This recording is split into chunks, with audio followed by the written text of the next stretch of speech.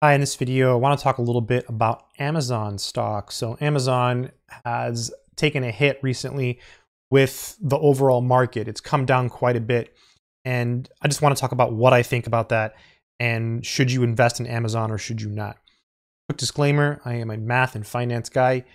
I have no, financial certifications or anything like that.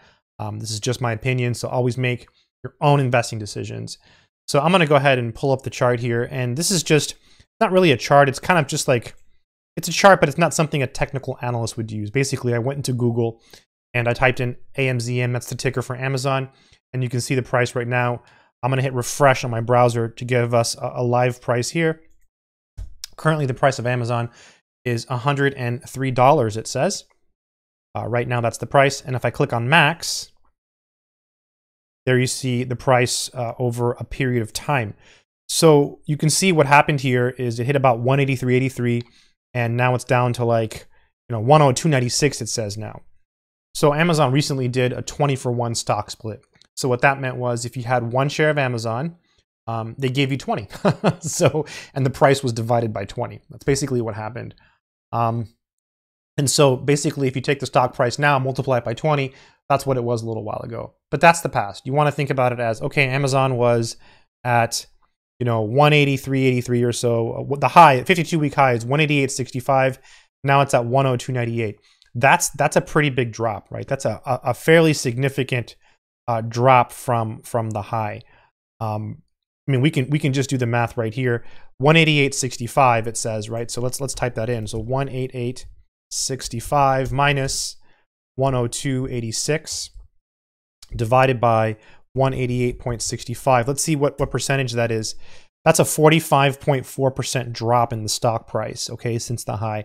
So Amazon is down over 45% as of today, June 14th, 2022. So what does that mean? Let's go back to the chart. In my opinion, that means it's a buying opportunity. Am I right? Could it keep going down? It certainly could, right? Look at Robinhood stock. I mean, that was an IPO. It went up and it's been going down. It certainly could. The difference is Amazon is a very established company, right? Amazon delivers groceries to your door if you live in a metro area. Amazon has its own trucks that deliver for them. They don't use UPS. They don't use FedEx. They do sometimes, right? They do, but they have their own branded trucks. They have a network, a logistics network that they're in charge of.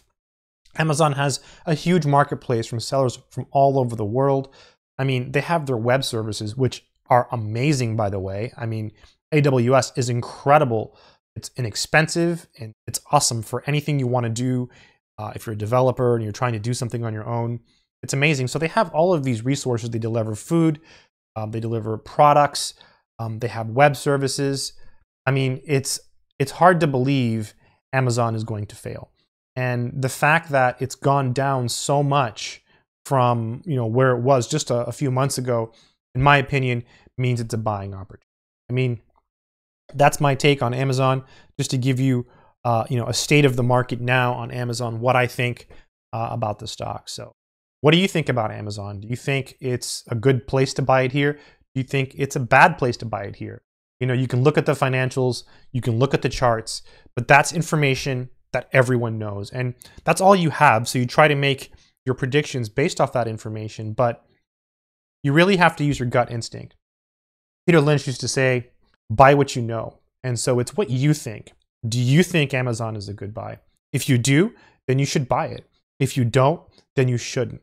But you're the one who has to make the decision. And always remember that when you're reading finance articles or you're watching YouTube videos, because there's a lot of people out there that will tell you this is going to happen and that is going to happen.